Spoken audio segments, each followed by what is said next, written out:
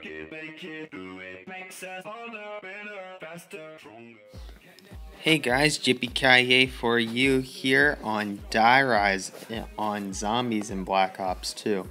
So this is how to get the achievement Facing the Dragon. So what you're going to do is get in the emergency elevator here, take it down, and then we're going to get back up, run across here, just jump, and then you're going to kill the fewest amount of zombies to open up that door, not that one, but the double doors that you just saw right there.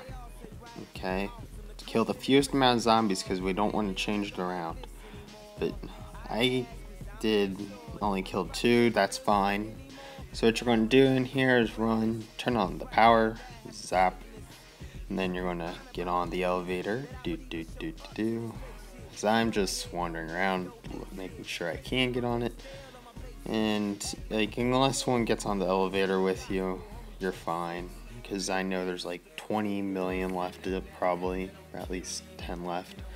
Then we're going to take it up all the way up to the roof here, and let's just wait. I also would like you guys to put in the comments what you think about the intros lately, if you like just one consistent song, if you like the changes of songs. Just kind of put that in the comments and I'll get through those. But okay, as you see here, we are now up to the roof. You're going to climb over here. You're going to go up the ramp. Don't go off the ramp.